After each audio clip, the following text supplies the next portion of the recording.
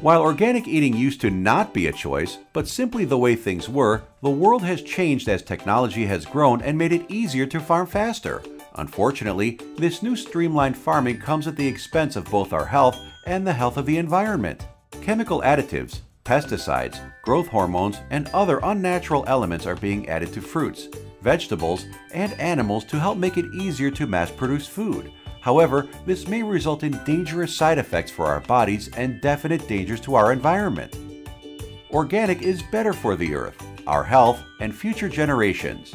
Many people are concerned with eating foods that are sprayed with pesticides and other chemicals on conventional farms, which at best may have some unforeseen side effects and at worst may contribute to serious disease. Instead of ingesting pesticide residue on produce and growth hormones given to cows and chickens found in conventional farming methods, you could grow your own organic produce or buy organic from supermarkets or farmers markets. This means eating clean food that poses no risks from ingesting unwanted chemicals. Consider the fact that 99% of all apples tested by the FDA in 2012 were positive for 36 different chemical pesticides, half of which are neurotoxins that may cause brain damage. Apples also made the Environmental Working Group's 2015 Dirty Dozen list of most pesticide residue-ridden foods. Raspberries are dusted with 39 chemicals and 58% of tested fruits registered positive for contamination. One grape was found by the FDA to have 15 pesticides, and 35 different pesticides are typically used in vineyards that grow them. Cherries have as many as 25 pesticides per fruit. Nature has been in business a long time and it has never needed help. Unfortunately, modern society has resorted to manipulating nature to make it more efficient, which is proving to be dangerous.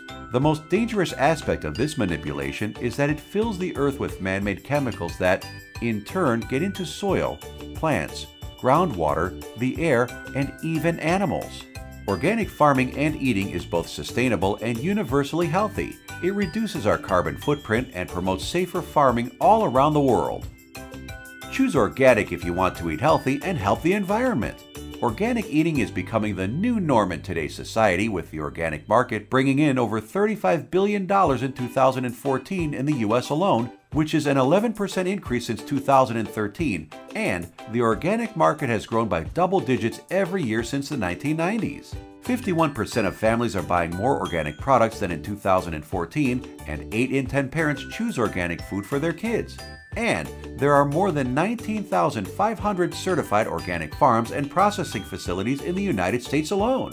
Organic farming and production is in the business of treating people and the environment right by providing healthy, clean food.